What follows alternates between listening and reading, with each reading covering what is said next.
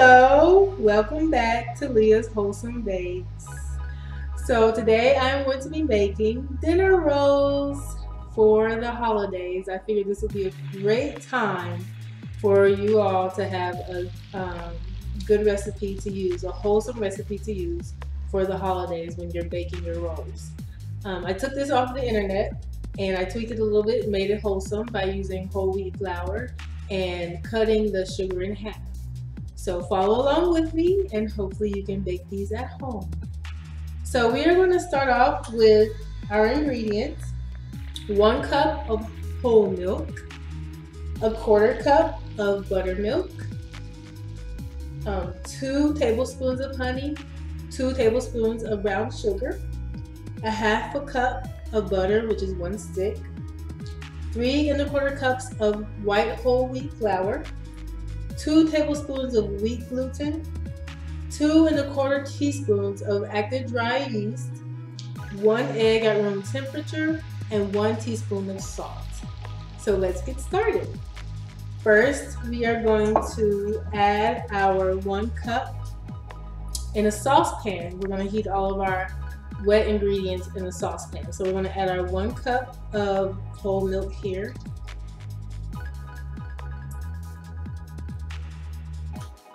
And then our 1/4 cup of buttermilk. And as I said before, when you don't have buttermilk, or if you want to make homemade buttermilk, you can add a couple of teaspoons of vinegar to the cup first, to the measuring cup first, and then fill up the remaining of your measured cup. In this case, it's a 1/4 cup with the milk. So I have the whole milk and the buttermilk that I just added. And now I'm just going to add the brown sugar, the honey,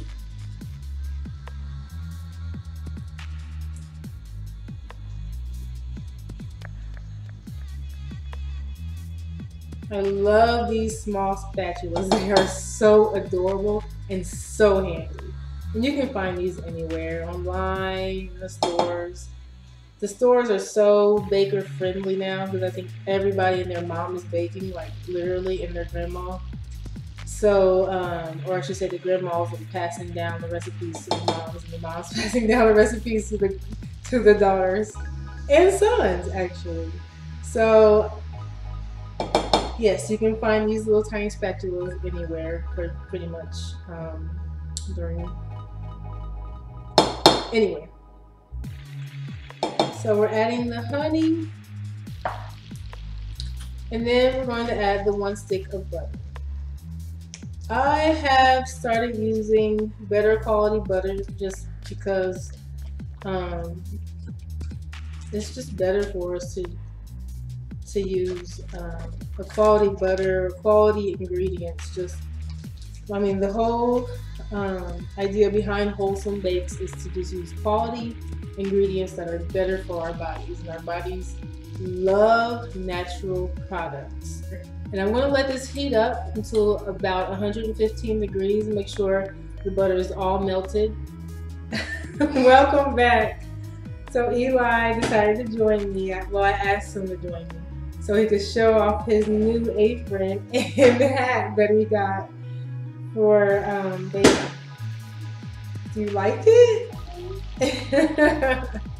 He's going to assist me in adding the dry ingredients together and mixing them. So here we have just 1 1/4 cups of the flour, the white whole wheat flour, and then we're going to add the yeast. Put that in there. Good. All right. And then we're going to add the wheat gluten. The wheat gluten is what helps the whole wheat flour to rise better, and it also gives it a more chewy texture. So that's why we add the wheat gluten. You can leave it out if you want to. It's not a big deal. Now we add this. No. We're going to mix these together. Go ahead and mix those together. Make sure it doesn't fall out.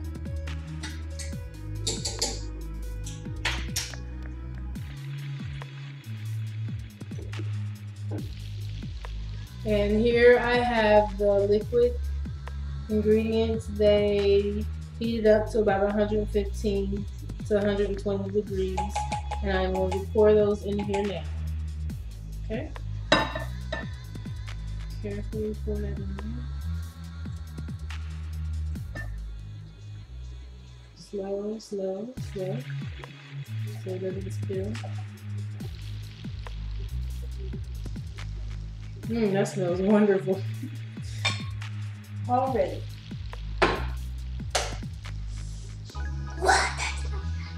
Smells good. It smells really hot and good. It is warm. It's true. And then we have our egg. It's at room temperature. I always use cage-free eggs and organic whenever I can. Mommy, I'm gonna put the egg in there. You can put the egg in there right now. Make sure you put all of it in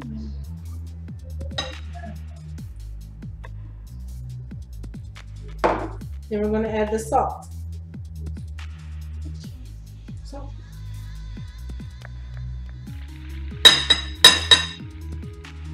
Sorry, a little more. Yep, chop the egg up.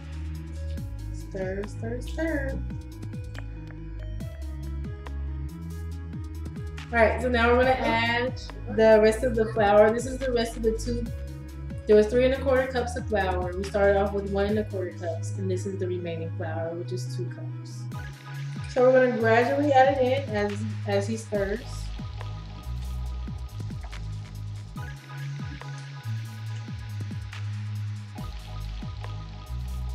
After we add the flour, we let this dough rest for 20 minutes. And the reason why we add an extra 20 minutes is so that, because we're using all whole wheat flour, we're allowing the flour to absorb the yeast and the liquids for that 20 minutes, and then it'll allow a better rise also. So I have, I use a shower cap. I started using a shower cap. Like a lot of other people say, it's easier to use a shower cap when you're letting your dough rest. And this is a clean, never been used shower cap that I use for my dough. It's been about 20 minutes, maybe 25 minutes. And now I am going to roll this out onto a floured surface. I have a 1/2 cup of flour here. I measured it out just because I like to, I weighed it just because I like to know how much flour and how much of the ingredients I'm using, because it's just good to know that you're not overusing or you're not over flouring your dough. So I put probably about maybe a tablespoon down on here. You might use more, but you put it down onto the flour surface and get all of the dough that you can out of the bowl. Make sure you have clean hands, of course. Get some flour on my hands and start to knead.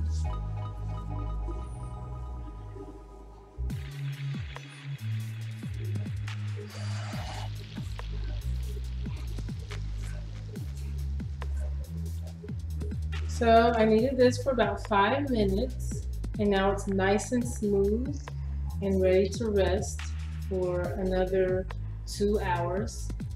1.5 to 2 hours until it's doubled in size. And I'm going to place it in this greased bowl. I washed out my bowl and sprayed it with some oil, non-stick oil. And since it has plenty of oil in the dough, you don't really need to spray the dough, but I usually just turn it over anyway into the pan spray. Pat it into a ball. Place my shower cap back on here. And I usually like to take a picture of it just to watch as it doubles in size to see how big it's going to get, or to make sure that it is actually doubled in size. because sometimes it takes 2 hours, sometimes it takes 1 hour. It really depends on the temperature inside. I think this is probably going to take about maybe 1.5 hours to double in size. So I'm going to let that sit, and I will be back to shape them into rolls. Welcome back. My mom joined me. I had to ask her to join me. Actually, I didn't have to. I just haven't been asking her lately. I was like, I need to ask her to help me again. So here we are. She's going to help me divide the dough into 20 pieces. This is how it's risen. It's about doubled in size.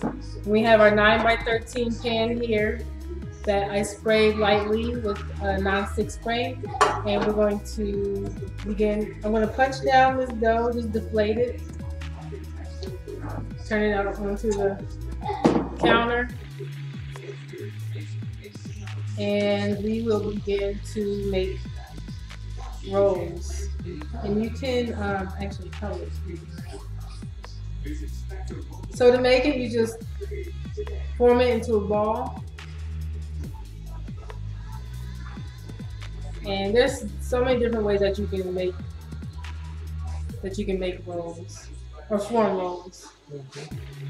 Really, really small. A lot of running around with it.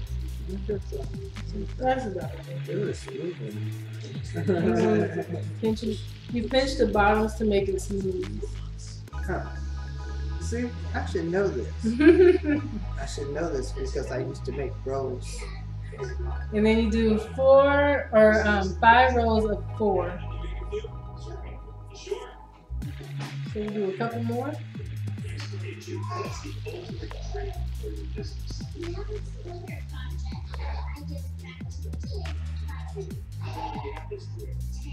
So we're 6 years old. We have to do it for 10 years. That's pretty good. And we'll continue to do this and then show you the finished results. So we divide them up, 5 rows of 4, and we got 20 rolls out here out of it. And I will take a picture of this so you can see close up. And we will put our clean shower caps over it. Oh, we also brush them with butter too, because they won't dry out with melted butter. The shower cap over it and let them rest for about another hour, hour and a half. And they should double in size again, and then you can place them in the oven.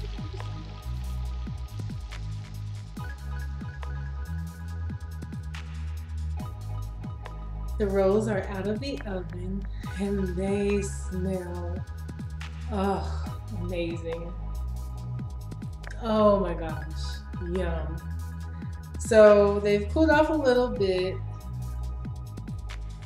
And I brushed them with butter. So I'm gonna take them out of the pan. Oh yeah, they look wonderful. Perfectly brown, perfectly round. Let's take them all out of here.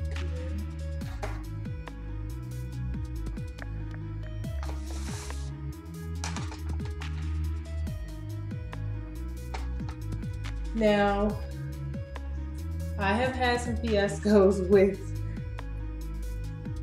rolls in general. I just, for some reason, well, actually I know exactly why, but they weren't rising right, and then when I would bake them, they would be underdone at the bottom, and in between, like the ones on the outside would be done, and the ones in the middle would still be doughy, and I could not figure out why. So, the last time I actually tried this recipe, the same exact thing happened. So I did some research. Come to find out, I had them too close together.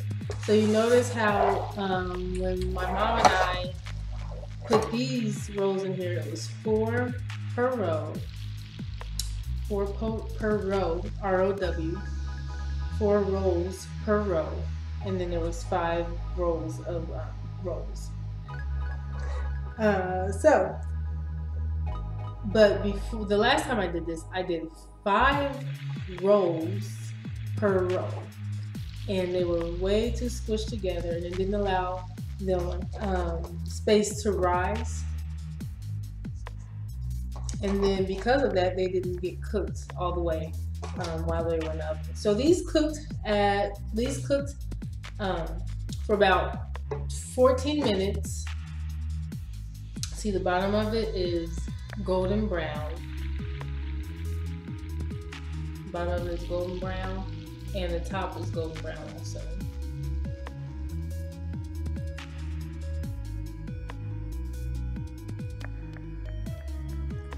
That is the perfect roll. So here we have 100% whole wheat rolls. Now I'm going to taste it.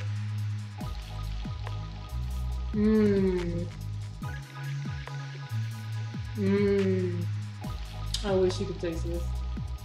So good. So good.